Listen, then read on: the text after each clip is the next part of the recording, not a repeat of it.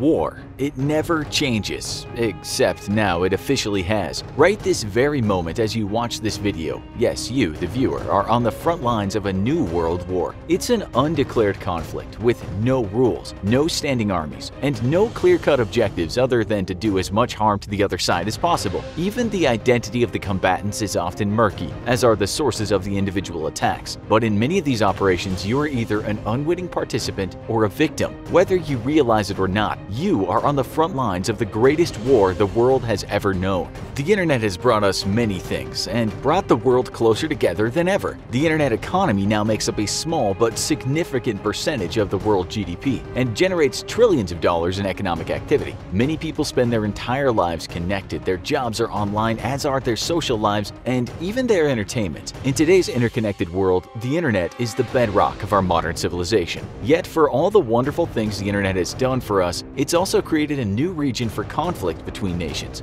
This new battle space is murky, and nations can hide their attacks or even disguise them as originating from an innocent third party. Where once war was a pretty clear-cut and straightforward concept, cyber war is ambiguous and full of mystery, and even just understanding who attacked you can be a difficult and confusing affair. The major players in this global cyber war are already known to most of the world. China, Russia, North Korea, and Iran are internationally recognized as being the worst offenders and most cyber-belligerent nations in the world. This should come as no surprise, as all of these nations face a real-world geopolitical situation where they're mostly isolated internationally with few, if any, friends. China may be a hugely important part of the world economy, but it has no friends on the world stage, save those it has temporarily bought for itself with predatory loans in Africa. Its bullying actions against its neighbors has actually worked against its own self-interests and brought neighbors such as Vietnam closer to the US in a bid to resist Chinese hostility. On the same note, Russia has for a long time isolated itself from the international community. Though Boris Yeltsin requested to join NATO back in 1991, at the time the scars of the Cold War were too fresh within the European community, and Russia's intentions were mistrusted. When Vladimir Putin requested again in 2000 and then made an overture for a unified Europe in 2003, his requests were again dismissed by NATO allies not ready to trust Russia and its intentions. Given the poor record of Russia's democracy, which is today largely a sham, and its belligerent attitude towards its Baltic neighbors, it's hardly surprising that NATO wasn't quite ready to accept an olive branch. Perhaps, though, there could have been a relational restart if Russia had joined NATO, although most NATO members are unwilling to take the risk, especially as Russia specifically wanted the US to play a much lesser role in the alliance. Sadly, Russia's, and before that the Soviet Union's past behavior had painted it as a wolf in sheep's clothing, and NATO members felt more comfortable with the status quo.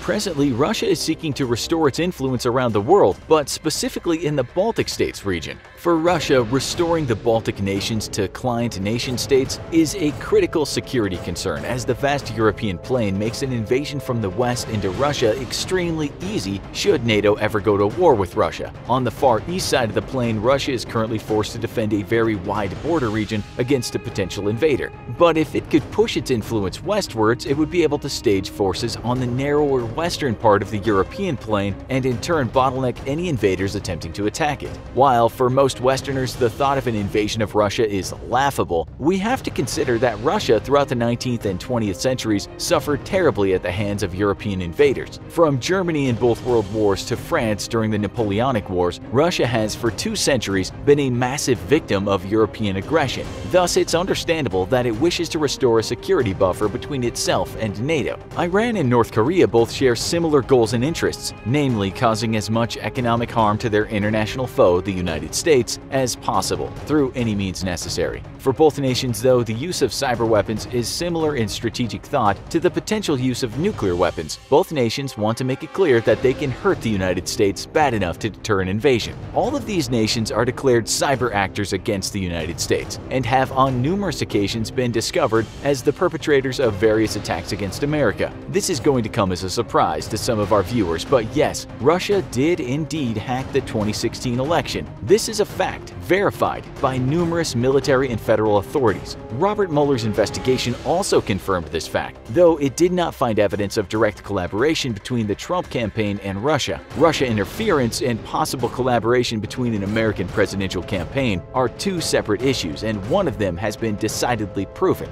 The Russian attacks against the Democratic Party in the US, as well as the massive disinformation campaign that Russia undertook on social media to support the Republican campaign, all fall directly in line with previous Russian asymmetrical attacks against other NATO countries, though until 2016, it never dared to interfere in American elections. Back in 2004, Putin ordered a new age of Russian foreign policy that included the manipulation of its geopolitical rivals. Being hopelessly outgunned by NATO allies and unable to defeat the West militarily, Putin instead sought to slowly work to dissolve the bonds that held NATO together, as well as to sway national elections toward candidates friendly toward Russian interests, especially in the Baltics. One high-profile example of Russian meddling was its interference in Ukrainian politics between 2010 and 2014. Ukraine had been on a path to NATO membership, but due to the influence of pro-Russian politicians, this was halted, and instead, Ukraine declared itself a neutral European power. Unfortunately for Putin, his election meddling backfired, and in 2016, Ukraine made joining NATO a national policy goal and hopes to become a member in the next 25 or so years. Yet this is hardly the only example of election meddling by Russia. In the French 2017 election, Russia hacked Emmanuel Macron's personal email and released a trove of private emails, while running a digital disinformation campaign aimed at promoting their preferred far-right candidate, Marine Le Pen.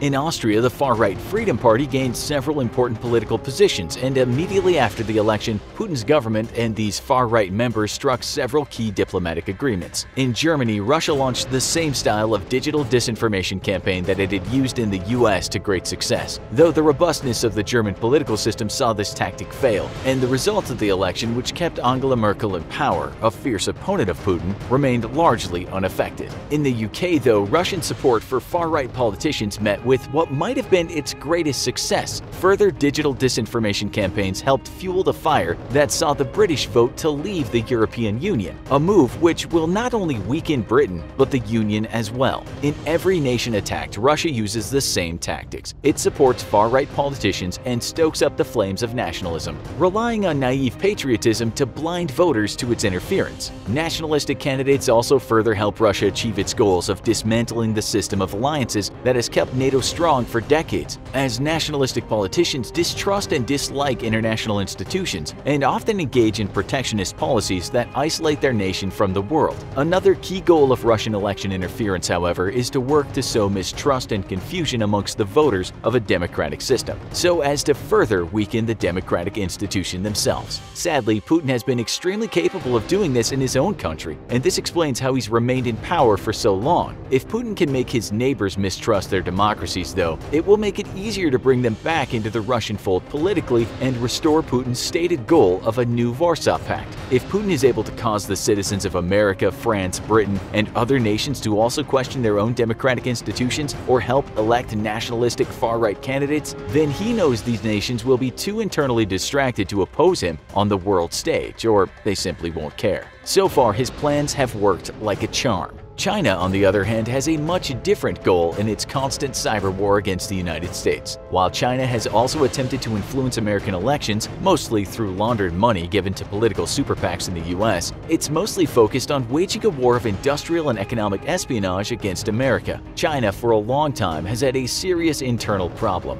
While it consumed many of the world's leading technologies, it produced very few technological breakthroughs of its own. This is especially true in the defense sector, where China simply does not produce any significant military technology developments of its own. As one American general put it, China steals a lot of tech but innovates very little of its own. And China does steal a lot of tech. It's widely believed that today China is the single largest actor in the global cyber war and has stolen or attempted to steal more data than any number of other nations combined. American defense companies are very often the targets of Chinese attacks, and to date, China's greatest success was its penetration of the American F-35 F-35 program. While it was unable to steal enough data to create a peer competitor aircraft to the F-35, it did manage to steal enough data to leapfrog decades of its own research and development into stealth aircraft, and managed to produce the poor man's version of a modern stealth fighter, the J-31. Skeptics of Chinese theft of F-35 technology need only look at a J-31 and immediately see that the aircraft is almost a carbon copy of the F-35. Recently, China attempted to penetrate the servers of General Dynamics in a bid to steal top-secret US plans for advanced submarine prototypes, but were only successful in stealing restricted but not classified information of no actual value. Targeting the US military, Chinese cyber attacks have also attempted and at times been extremely successful in penetrating American military networks. Other Chinese targets in America include software firms and big aerospace developers such as Boeing and SpaceX, who face almost daily cyber attacks, many originating from China.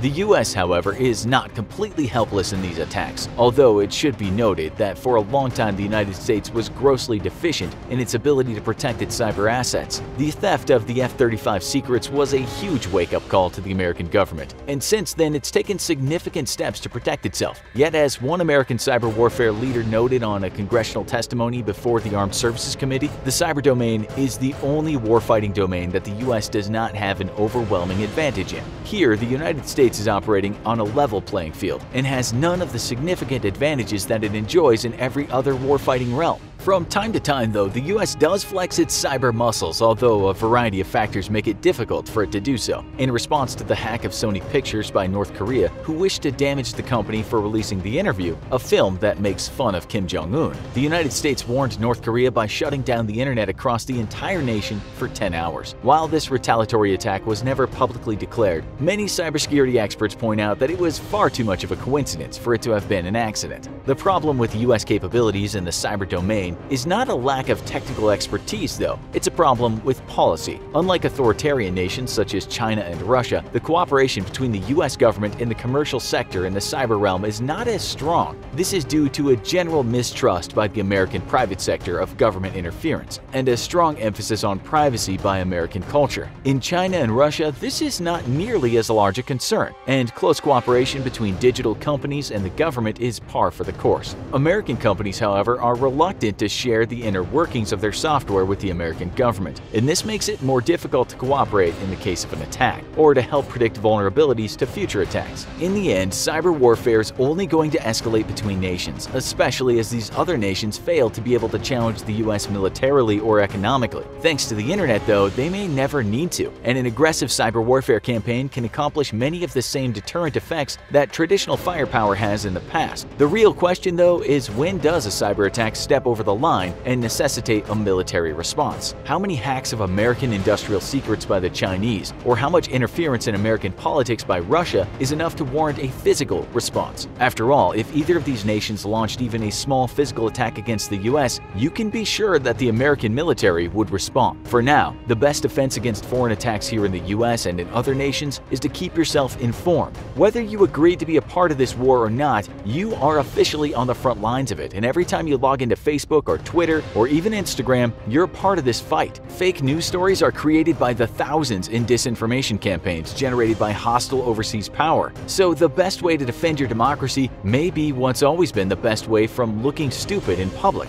Fact-check everything you read and don't believe anything that happens to sound too perfectly outrageous. Should NATO ever respond with military action against cyber attacks? Comment and let us know. And go watch our other video, Most Dangerous Computer Viruses in the World. If you enjoyed this video, don't forget to like, share, and subscribe for more great content.